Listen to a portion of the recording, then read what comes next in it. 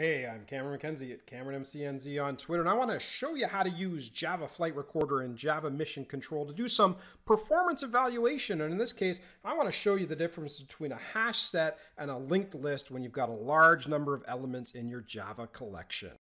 I want to show you the difference in performance between a linked list versus a hash set by using an example based on Marcus Hirt's Java Mission Control, Java Flight Recorder examples. Now, in this example, what I do is basically I create two collections. The first bunch is a bunch of numbers. The second bunch is a bunch of numbers. The first bunch is all of the numbers between 1 and 100,000 that when you mod it by the number 3, there's a remainder. So I guess that puts in 60,000 numbers. And then the other one is every number between 1 and 100,000 that has a remainder when you mod it by the number 2. That's the basic method that initializes it.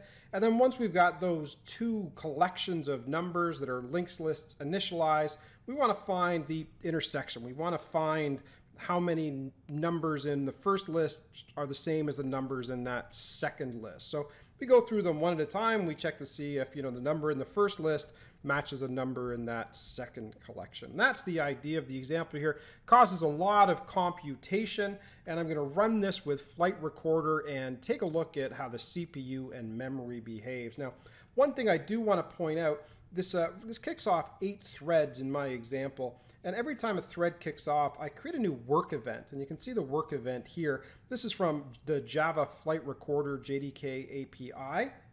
I create a new worker called thread work. I start it at the beginning of the run method, so you see event.begin. I terminate it at the end, and this will help me keep track of how long it takes to actually run all of these methods. But without any further ado, let me run on my hot Java method runner. Run as a Java application. I do have a launcher configured here, which will automatically run Java Flight Recorder as soon as this starts. You can see some of the output being printed in the console.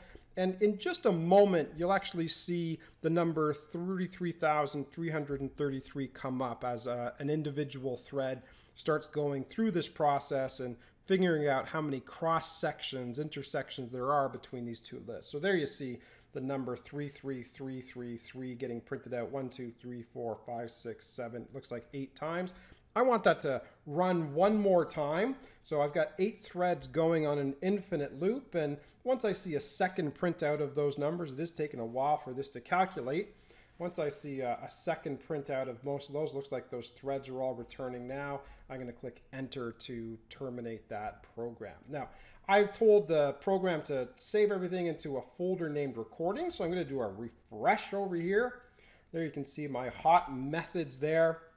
It's going to do a bit of processing on the information that's gathered. Now, when I open up on the method profiling, you can see it says, whoa, count matches is consuming 82.6 of the possible samples from this application, and that seems to be a real problem here. I got a number of processes running. I think that fatal error is just when I stop the program, but this certainly looks like a problem I want to be concerned with. Count matches is definitely an issue. I want to get a little bit more information, so I click on Java application here. You can look on the method profiling over here. We can click on an individual method. I can change the way this is laid out from a regular layout to a tree-based layout. I like the tree-based layout, and you can see here it's saying, when these threads run, it looks like the integer.equals method is consuming about 76% of the clock cycles, and that comes from a command. I'm going to click on a couple of the threads up here. There's worker thread 0. Yeah, and we can see here that equals method, which is eventually called by that method count matches in my hot Java method class. That's taken 77% of the sample. 77% of the clock cycles seem to be consumed by that. Now, I don't call that explicitly, but I do call contains right here. And that contains method is going to compare this I, which is a lowercase I think. No, it's an uppercase I. That might be comparing, no, it's comparing the interface. So it's not an unboxing issue. It's that looks like a genuine issue comparing things and pulling things out of that linked list up here. So anyways, interesting information. Another thing you can do here is I've got this special setting here. I've said, you know what? I want that thread work object to be displayed in Flight Recorder. That thread work object is that work event that I created right there. There's thread work. And you can actually see that worker thread being displayed here. And you can see that it says to me that it took about 19 seconds to process that information. I can look on one of these other threads, and this one took about 19 seconds as well. This one took 21 seconds through the processing. So you're looking at about 20 seconds to do the processing in this loop. Now watch this. Here's the payoff pitch right here. Let's make a little change. Instead of linked lists, let's use hash sets. The linked list, the larger the list, the more difficult it is to process it and the bigger the performance implication. Hash sets tend to have linear performance. So I'm going to rerun this. I'm going to go to Package Explorer, delete that hot methods JFR file, Java Flight Recorder file. I'm going to run this again, run it as a Java application. And look at this. Like, this is crazy. Previously, it was taking 20 seconds to process this list. Now it looks like it's going 20 times per second. So I'm going to click enter in there to terminate that. I'm going to take a look at the Java Flight Recorder recording. So I'll do a refresh over here, bring this into Java Flight Recorder. Actually, I got to close the old one because it's just caching the old one there. Bring it into the new one.